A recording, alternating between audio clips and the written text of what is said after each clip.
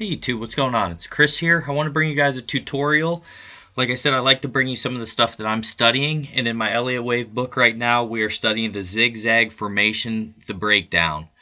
So guys, first of all, if you could, like, subscribe, all that, I really appreciate you being here, because I know the people who are watching this video, they're the people who really want to learn, guys. A lot of people love the clickbait and stuff like that, but you who click on this, you are the people I'm proud of. So, you know what, I'm thankful to be here with you guys, and what I'm going to do, we're going to walk through this here a little bit, and then I'm going to read, it's one page from my book explaining this, because I want you guys to have the textbook, like actual definition and what this entails read to you, okay?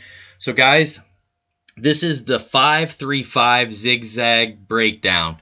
So we're coming down here, we're in a downtrend, and our wave here, we have a 1, a 2, a 3, 4, and 5, just like when you're going up, because you have to remember we're in a downtrend here. These are impulse waves. So this wave 5 down, and then what you have from there, you have that reaction or the correction, an A, B, C. That's against the overall trend that's coming down, right? So that's why I said sometimes you can catch these, say, you know, Litecoin or whatever is at $80, and you could be buying at $80 and then have a reaction back up to, you know, say 120, 130, and if you know it's just a reaction, you could pull out then, and that's a nice little gain that you can make just off the reactions after big drops. So pay attention to them, guys. So downward wave, 1, 2, 3, 4, 5, then we had our correction A, B, C, and then from there we had our our 1, 2, 3, 4, 5. And the overall big picture of this correction, guys, is A, B, and C. So this was your A, your B, and then your C. All right? So, and these are the arrows I had pointing for you guys, just so you know. So that B wave, that was your against the trend. That was your reaction there, okay? So I'm going to read this to you guys. Bear with me, but I think it's something really important to learn. So the zigzag formation, the simplest form of all the corrective waves is the zigzag. Its name adequately describing its shape. The particular formation provides an ideal model to which other corrective formations can be related. The zigzag in its simplest form consists of a downward drive that corrects an existing uptrend, interrupted by a rally. The size of the rally is limited to the golden ratio integer of 61815. The wave B rally of the ABC zigzag should therefore never exceed 62% of the amplitude of wave A.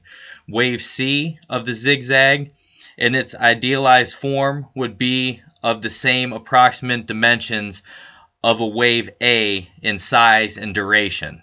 Okay, so it's going to be similar to what this wave A is there, if that makes sense.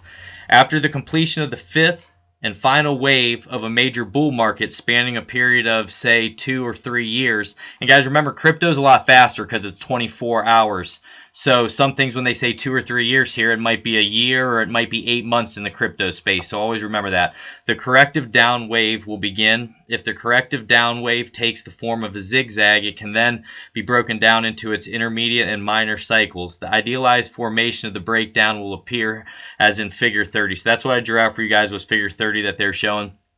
As can be seen from the idealized diagram, the breakdown of waves to the cycle of the next larger degree has a 5-3-5 count. The intermediate trends, wave A and wave C, are downward, while wave B is an intermediate uptrend, assuming the formation is acting to retrace a bull market of normal dimensions. Wave A of the formation is taken on the characteristics of an impulse wave, since it is directional, moving in the same direction of the overriding trend. So that's what we were talking about earlier. Wave A has 5 subwave components, as would the characteristics of any directional impulse wave. So it's the same if you're going up, guys. Wave B of the movement is counter to the overall trend. This wave B is therefore corrective rather than directional. Wave B is acting to correct the ground covered by wave A as a corrective wave. Wave B has 3 components, A, B, and C of the cycle of the next lower degree. Wave B has taken the form of an inverted zigzag. If we were to break up the A, B, and C wave components of wave B to the cycle of the next lower degree, which does not appear on the diagram, we would have a 535 count, the basic count of all subwaves of a corrective wave. Okay, so guys, that's all we're going to get into there, just reading that one page. Like I told you, this book is so in depth. It goes so deep into so many different things. I mean, even right now we're talking about corrective phases and smaller waves. So we're going over the zigzag, the flat, the irregular corrections, and then we were just doing the 535 zigzag breakdown. So I wanted to bring this to you all. I hope you can like it and subscribe, all that. And I want to continue to just do small tutorials, different things like that. So we'll see where all this leads, guys. And I've thought about too in the future, not now because I got a lot of stuff going on and I want to continue to learn, but putting together a little course for people for like $50 that I really think could help save people money of some of the mistakes that I made. And what we would do, we would be going through all different things that I've learned. Japanese candlesticks, we do trend lines, Fibonacci, MACDs, histograms, RSIs, all that different stuff, looking at channeling, a little bit into the Elliott wave, all that stuff that I wish that I knew when I was starting into this that could have, you know, made me more money or saved me money. And I think it'd be well worth the money for you guys. So that's down the road, but I just wanted to let you know that that was something that was on my mind, and I want it to be something that's affordable because I know it's really hard for people like me. When I got into this, I didn't have a ton of money, and I needed to put that money into investments as opposed to other things. When in all actuality, I should have educated myself as much as I could and then made the investments. So that's where, you know, just life lessons and things that I've learned I really think could benefit you for a good fair value. So guys, God bless each and every one of you. I hope you're having a wonderful day and take care.